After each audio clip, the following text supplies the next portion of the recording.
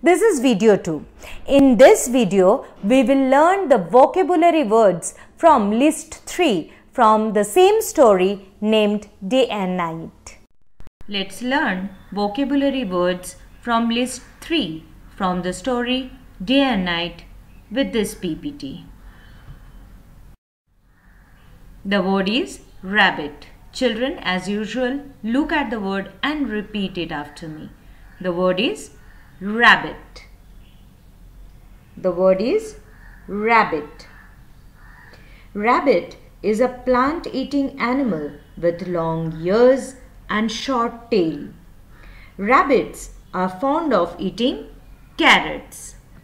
And I have used the word rabbit in a sentence like, a rabbit lives in a burrow. You can see a burrow here where a rabbit lives.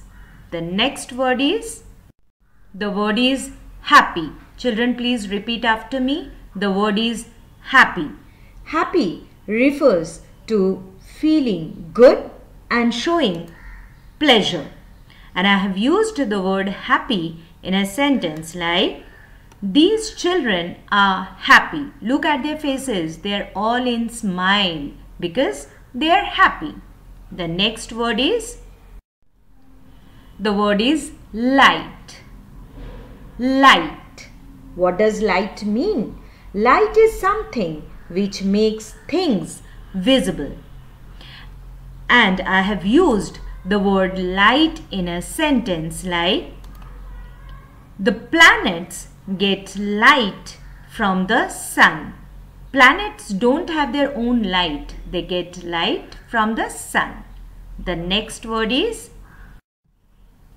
fight. Which word is this? Fight. Fight is a kind of struggle where people tend to hit each other even physically.